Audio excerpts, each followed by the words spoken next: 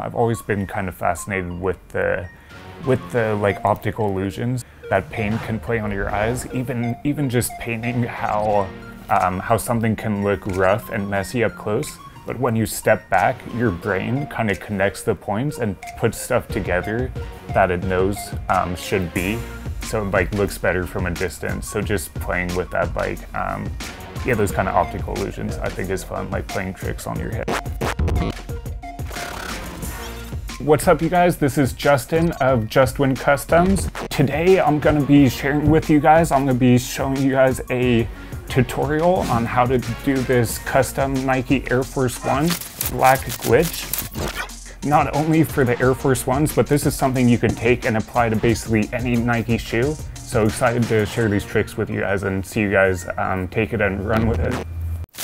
Okay, so the first step to this custom, we're actually gonna take the swoosh off, and to do this we're gonna be using a seam ripper and a X-Acto knife. So you'll see here, I start with the seam ripper. I'm just gonna start tucking it under the stitching. Basically, we just wanna get enough to where we can lift the swoosh up, and then we'll take the X-Acto and come back in. You wanna pull away from the shoe, and you want to cut the thread towards the swoosh and not towards the shoe, just so that you don't risk cutting the shoe. Okay, so once we get to the end, there's just going to be a couple stitches left. So we want to come back in with the seam ripper and again pull those from the top. And you want to cut just at a little angle, trying to tuck the blade under the heel tab here.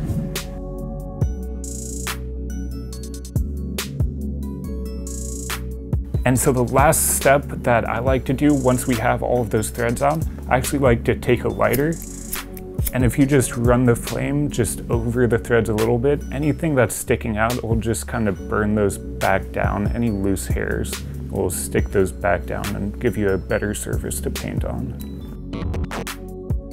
Okay, so next step, we're actually going to prep the leather using the Angelus leather preparer and deglazer. So you'll see I'm just gonna just pass over it lightly a couple times. This is an important step. Take your time with this one because this is what makes the paint actually stick to the shoe and increases the durability and wearability of the shoe. Yeah, so you can see I'm only prepping the area that we're gonna be painting. There's no need to prep the toe cap or any of that. Basically just the swoosh, and I like to do these whole panels, even onto the midsole. You can lightly brush that as well. Okay, so for the black version of the glitch shoe, I actually do make a stencil. You can do it by hand, but just painting the white onto the black takes a lot of coats. So if you're able to make a stencil, it's gonna save you a lot of time.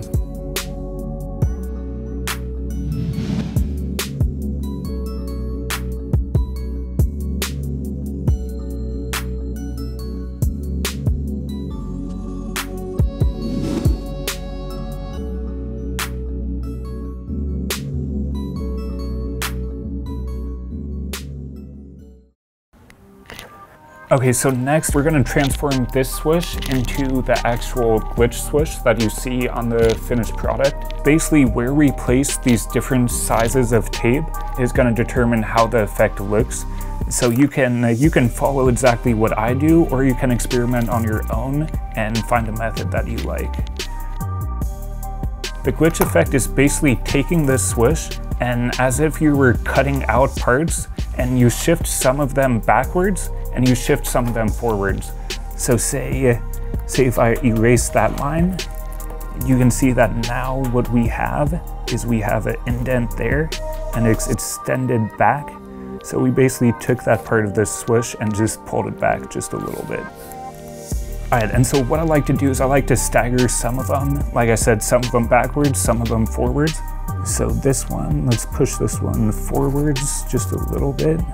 I'm gonna pull this one back again.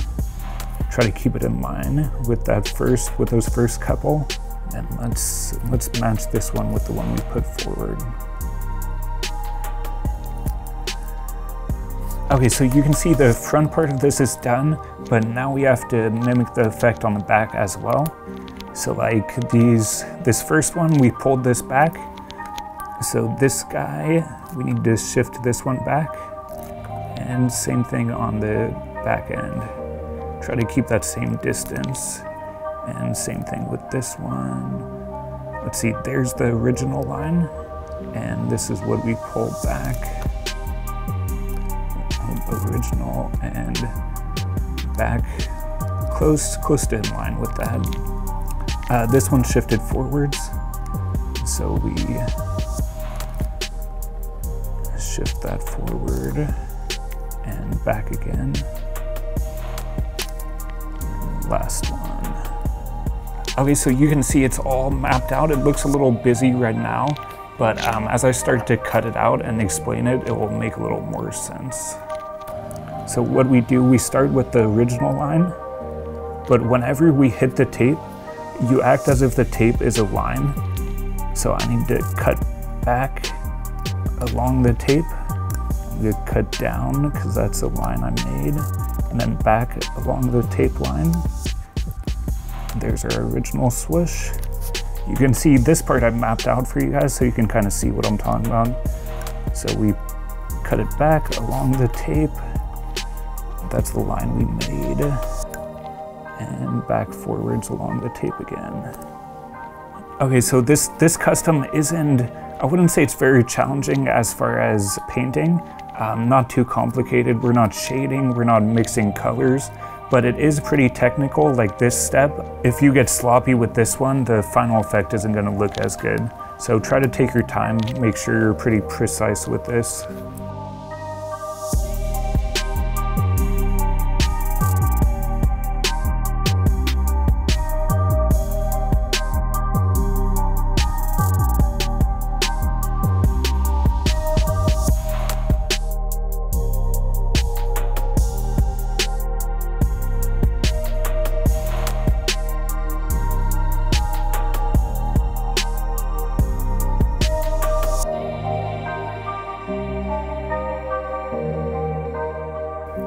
We take the inside swoosh out, and you can see essentially this is what's going to be filled in with the white paint, and this is what our swoosh will look like.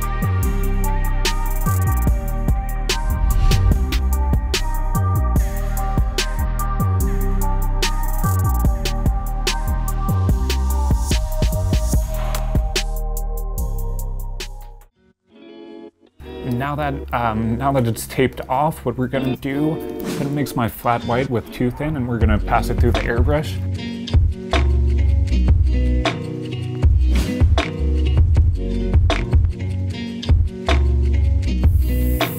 With the white over the black, I usually do 4 coats. Again, anytime you're airbrushing, you wanna do light coats and build up. You don't wanna spray too heavy on any of them, because that's when you lose some of the durability. Also, when you're spraying, try to spray straight on. If you try to tuck under, it's gonna actually spray under that stencil. But if you go straight, it should keep the lines pretty crisp. Now it's time to start taking these colors and start lining it. The first color we're gonna use is this bright neon Parisian pink. I'm gonna mix this just with a little bit of white to put a base coat, because if you put this neon color, since the neons are a little bit more translucent, the black's gonna show through too much. So by putting a base coat down where it's mixed with white, we have some of the actual color. And when we put the second coat of just the pink on top, you can see it's gonna stand out super bright against the black, which is what we want.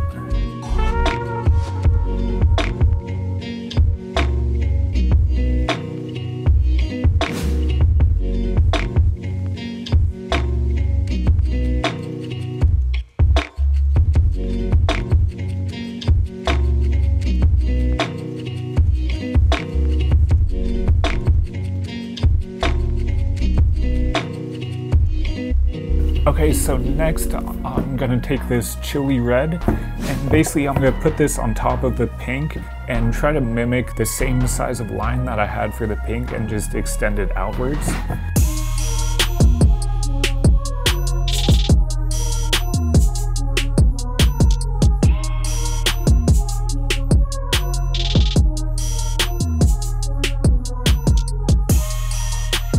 Okay, now that that coat of red is done, we're gonna put our final coat of color, which is going to be this light green, and we're gonna put that on the bottom, stacked on top of this gift box blue.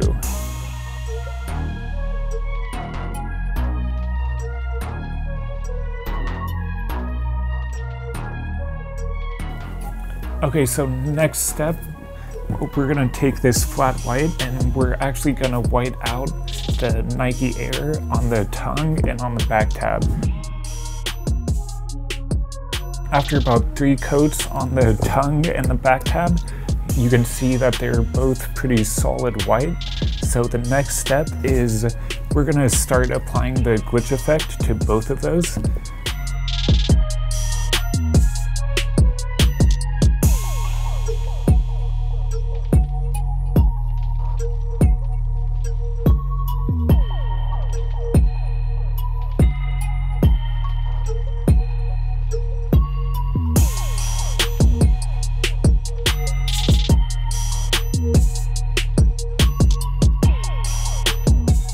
So basically the left side is gonna be pink, the right side is gonna be green, almost like you would if you're putting like a block shadow or a 3D effect on text, on a letter.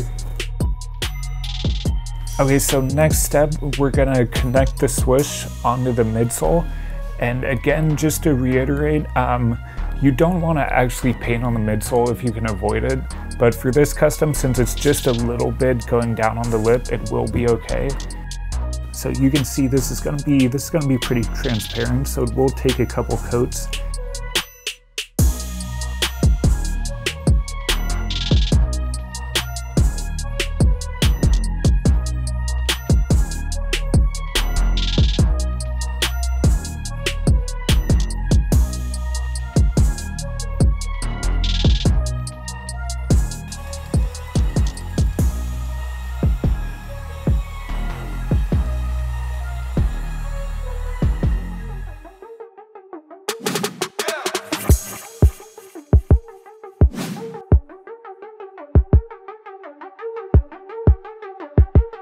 When spraying your finisher, you want to keep it at a decent distance.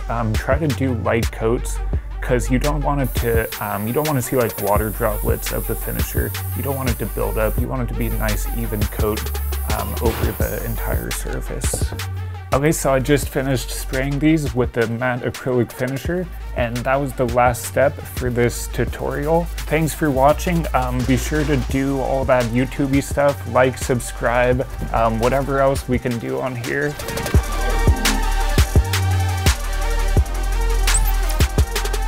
So I'm excited to see what you guys come up with using not only this on Air Force Ones, but I want to see you guys take this theme and apply it to different shoes as well. Be sure to tag me and show me what you do.